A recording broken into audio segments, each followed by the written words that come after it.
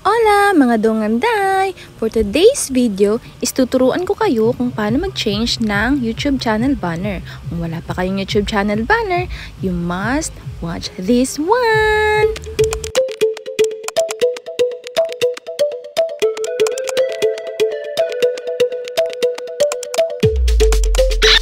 Ang first nating gagawin is papasok tayo sa anumang internet browser na meron ang phone natin.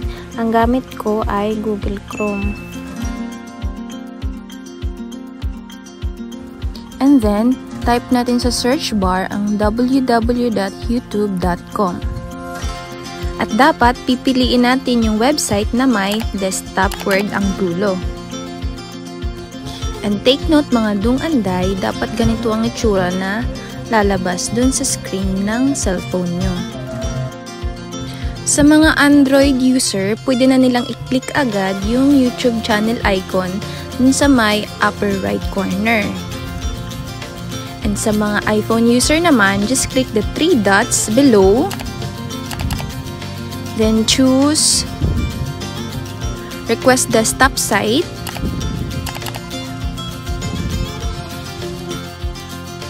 At ngayon, pwede na nating i-click yung YouTube channel icon natin sa upper right. Then, your channel.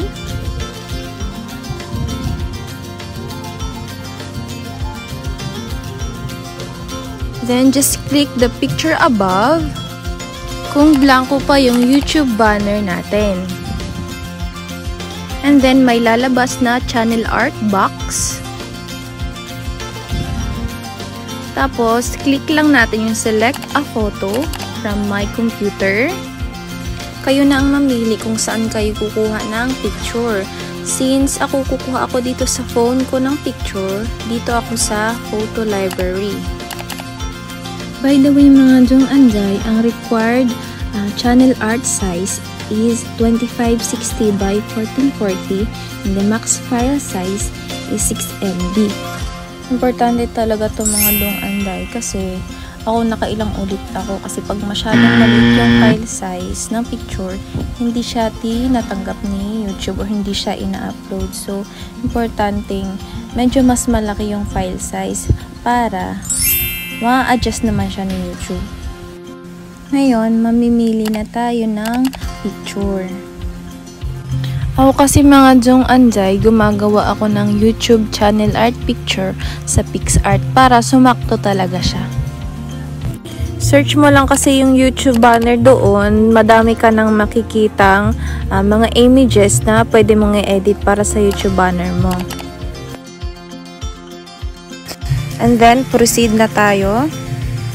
Ito muna yung gagamitin kong pang channel art picture. After mong maklik yung picture, ganito na yung lalabas. I-upload na siya ni YouTube.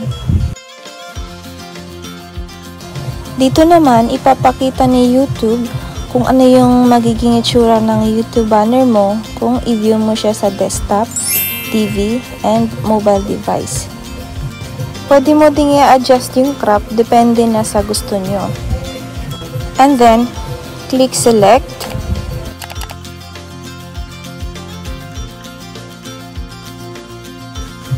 And tadan! We're done!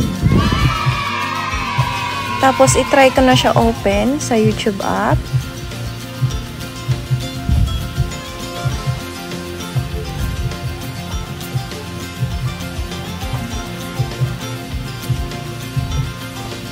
Ooh! Ayun!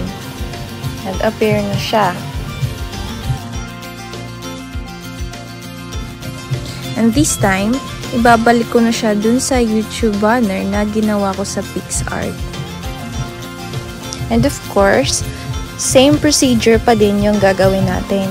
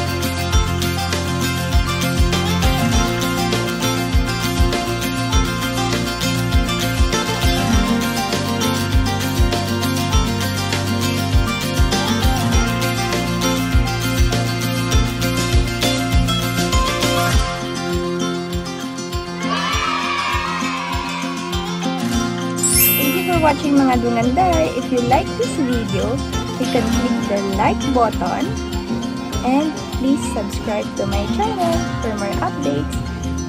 Keep safe always mga dunganday. Bye-bye!